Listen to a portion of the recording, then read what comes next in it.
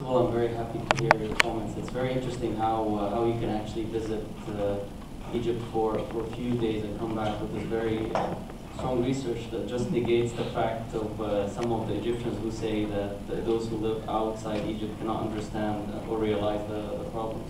I like how you detailed the political, the political challenges that we're facing in the country, and I think you are fairly right in your analysis. I'm very happy to be here, and I'm not that happy to be here while in Egypt. There's a lot of heat happening recently because of the people losing patience, and I agree with them for what is happening in the country, and where we want to see the revolution we want to see the results of the revolution as soon as possible. So the one thing I keep reminding myself of is that this revolution cannot go wrong, and we have to keep fighting. And fighting here doesn't necessarily mean going and protesting in Tahrir only. It can also mean fighting as in making sure that the goals of the revolution, where over 800 people have sacrificed their lives, are going to be achieved. And that those who lost their eyesight, and I know I've met a lot of people, and one of them was actually in Mbaba. I decided one day before the sad incidents in Mbaba, I decided to go in and just visit the people. I went to the streets of Mbaba, not knowing anyone. I asked them, "Do you know anyone who got injured during the revolution?" They're like, "Yeah, there is." This man, I'm not gonna say his name, let's call him Muhammad for now. Muhammad, he lives in one of the side streets. So I went to Muhammad. He is 50-something years old.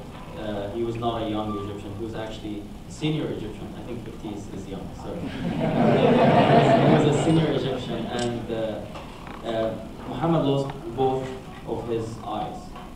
And not only he lost both of his eyes, there was a very strong chance that Muhammad can see again after what happened to him, because he was shot on his face. But because of the incidents, he cannot afford to go to a private hospital, he basically couldn't get the treatment he deserved to get as someone who was part of this revolution.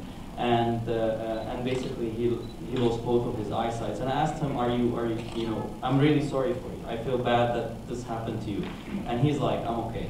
I just want to make sure that, what we fought for is going to happen. And it just makes me and everyone that I say the story to feel responsible.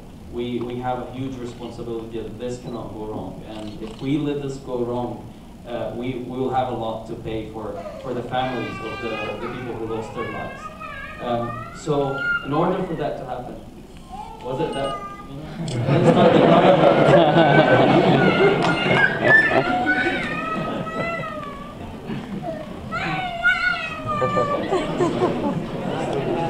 She doesn't want the revolution to go back. Sorry for singling her out. So. I just want to keep reminding myself and reminding everyone that there is we're now in the driver's seat, despite what is happening. I'll comment. I'm sure you're going to ask me questions about that. But despite what is happening right now, we're all in the driver's seat, and it's up to us to decide: do we want this to go forward, or do we want to keep, if it's a car, do we want to keep going on the side, sideways and forget our main goal? And I think the Egyptians outside who are living abroad have a huge responsibility today. Even the Egyptians living inside Egypt didn't have that sense of ownership in the past because of the regime. We had a very known statement. This was a quote even in movies. البلد دي بلدهم يا عم. No, this is their country. This is not our country. We don't belong. We live here, but we don't feel that this is our country. It's the country of the 0.5% of the people who pretty much control all the power. All sort of like political power and economical power in the country. This needs to change. And البلد دي بلدنا is one of the things I believe in. I believe that this is our country, and I have a right to say as a citizen, not as anything else, to say or to have a say in what is happening in this country. The past, during the past few, I would say the decade, a lot of the people, the Egyptians who traveled abroad, lost their sense of ownership. They still admire the country. They still, listen to Kulthum and remember the very old days, or Amr Diab for the new generation, and remember the days where they visit Cairo, or they visit Egypt, sorry, or they watch movies about Egyptian movies. Today, there is a great chance to get back to your ownership, to own the country back. You guys are mostly well-educated. You probably went to MIT, which I can't even spell what M stands for.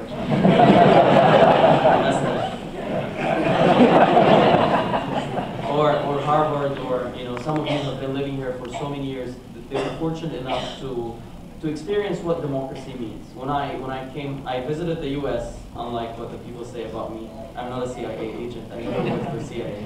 I visited the U.S. during September 11th, and I had nothing to do with what happened here.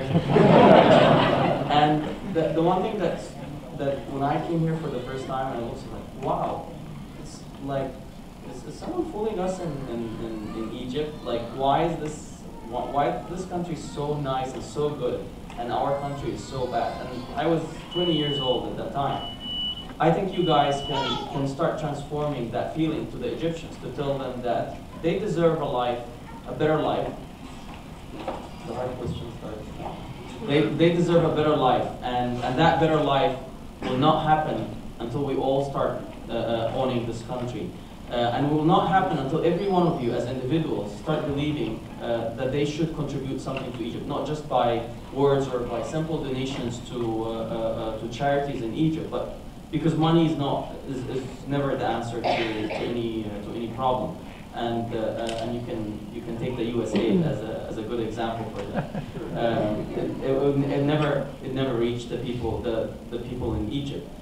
In fact, money sometimes create problems rather than solving them. What we need is expertise. What we need is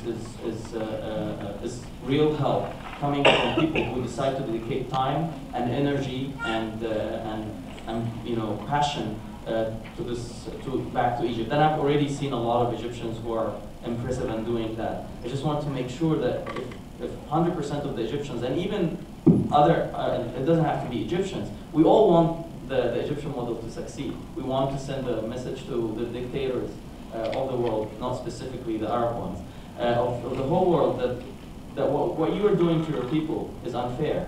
And look what happened in Egypt after it was liberated. Egypt, is rising. We want to send that message.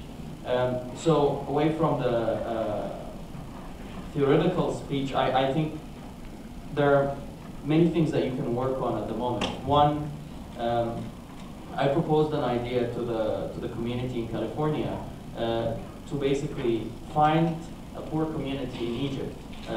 Let's say Azbat al-Nahl, Stabla Antar, all these areas where we call them in Egypt al-Ashwaiyat. The random area?